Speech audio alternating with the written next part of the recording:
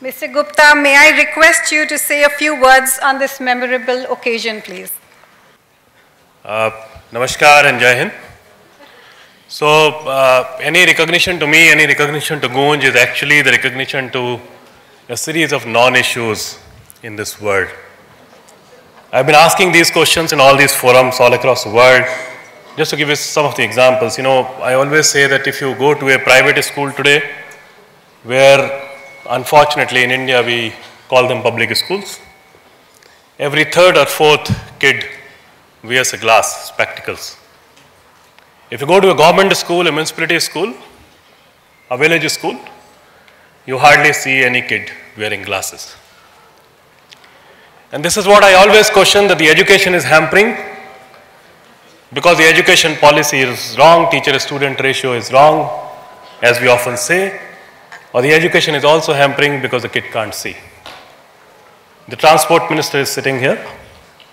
We are in the hardcore business of logistics. We move around 3,000 tons of material every year in parts of 22 states, not as charity but as a currency. I'll explain in the next 1 minute. In the last 17 years, 18 years of our work, we have never seen a truck driver wearing glasses. Although we know that the eyes are pretty vulnerable.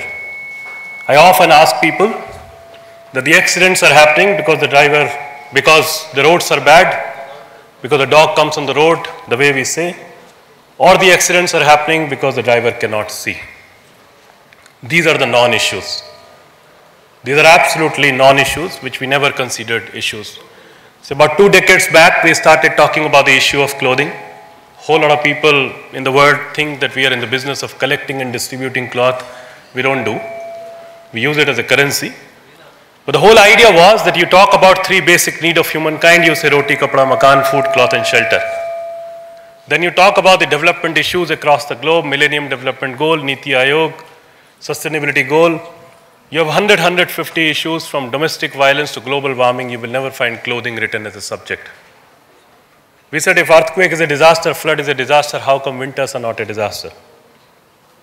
When a piece of cloth is such a big symbol for my dignity, how come that is not a piece of symbol for the entire world? My journey started when I left corporate by meeting a small girl in the city of Delhi, where like any other big city, we have a large number of homeless people. The girl, the child, the little child of a person who used to pick up unclaimed, abandoned dead bodies for the local police. And when this guy called Habib said that in winters my work goes up, and many times I have so much of work that I cannot handle it. And his little daughter told me, which still shakes me, in Hindi she said कि जब मुझे ठंड लगती है तो मैं लाश के साथ चिपक कर सो जाती हूँ. लाश तंग नहीं करती, लाश करवट नहीं बदलती. When I feel cold, I hug the dead body and sleep. It does not trouble me. It does not turn around. These are the realities of the larger part of the country. And we all can do a lot because the governments are doing their own jobs. Citizens need to come up, citizens need to understand these non-issues. We started working on this non-issue. Today, in nutshell, we are very strict about it that charity cannot solve the problem. Dignity is extremely important. 3,000 tons of cloth, utensil, footwear, office material, anything and everything is now channelized to the parts of 22 states of India, where people take up their own initiative. They dig a pond, they clean a well, they make roads, they make bamboo bridges. Just before the Kashmir trouble, we cleaned up about 1 lakh square meter of Dal Lake. The only difference, people are not paid in cash. People are paid in material. It is dignifying giving, no more charity. It is a revival of the traditional Indian strength called Shramdan. It is the revival of the traditional Indian strength called barter economy, where people for whom you work pay you in a currency called labor, and people are paid in a currency called material. It's a barter between material and labor, and the money is needed for the logistics of it.